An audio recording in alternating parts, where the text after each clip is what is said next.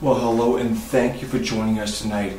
Right now, what we're looking at, police are looking for an armed suspect who robbed a man in a back alley in Elgin.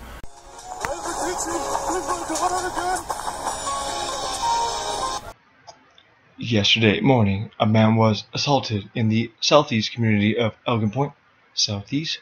Police are looking for suspects at this point.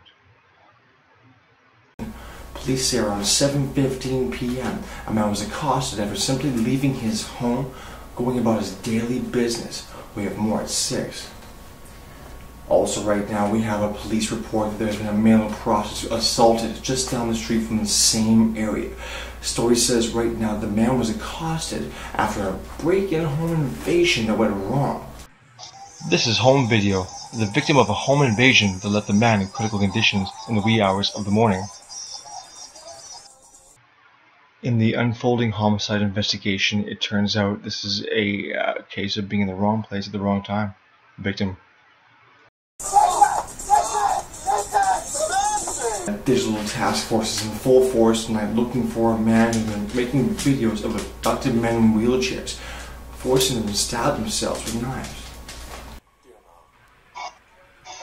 This is the man believed to be the mastermind behind the rape, torture, and killing of at least 30 people with disabilities.